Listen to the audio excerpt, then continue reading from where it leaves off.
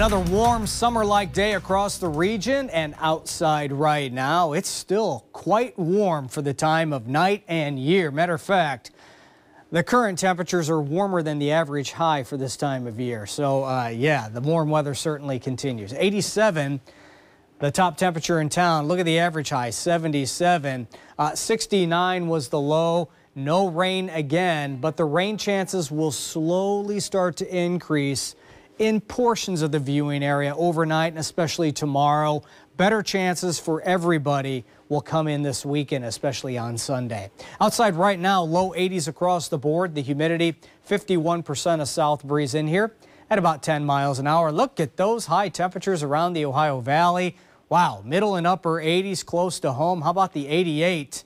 Coming in from Bowling Green, 87 here, and you can see the 80s the farther north you go as well. A mixture of clouds and sunshine earlier. Now, look at the green on the map. A lot of that is not reaching the ground, but embedded within that area of green, there's a couple little splotches of showers, a few rumbles of thunder. A little thunderstorm has recently popped up south of Evansville. It just goes to show you that the atmosphere is becoming a little bit more unsettled. Certainly nothing heavy or widespread, nothing severe in our area tonight. All of that is off to the north of us. Night number 2, so to speak, of severe weather up here in the western lakes and the upper Midwest. Yet another tornado watch in effect for Wisconsin through northern portions of Illinois. All those yellow areas you see are severe thunderstorm warnings for the possibility of 60 to 70 mile an hour winds. Man, it's a rough night off to the north of us. Here's the future clouds and radar. And notice what happens. Yeah, the showers that are off to the west will try to scoot off to the northeast, but they'll really weaken. Bottom line, it looks like the absolute greatest chance for a few isolated showers or rumbles of thunder will be on the Indiana side of the Ohio River and then out near sections of Evansville. Aside from that, I think the metro and points southward, especially south of Louisville, will stay dry overnight tonight. Upper 60s and low 70s, a very warm May night on the way.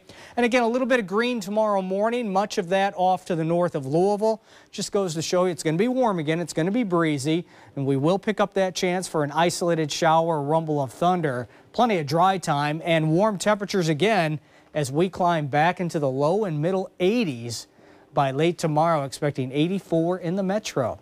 Here's the forecast in detail. Overnight, 70s out there, some passing clouds. Again, tomorrow morning, there could be a few isolated showers or rumbles of thunder. Greatest chance just off to the north of Louisville. We start out at 72. We're 80 by lunch hour, going to 84 for an afternoon high. And with a little bit more moisture around Frederick, there will be that chance for an isolated shower or storm. Continued chances for a few rumbles of thunder Friday and again through the weekend. I think the weekend chances come Saturday night into Sunday.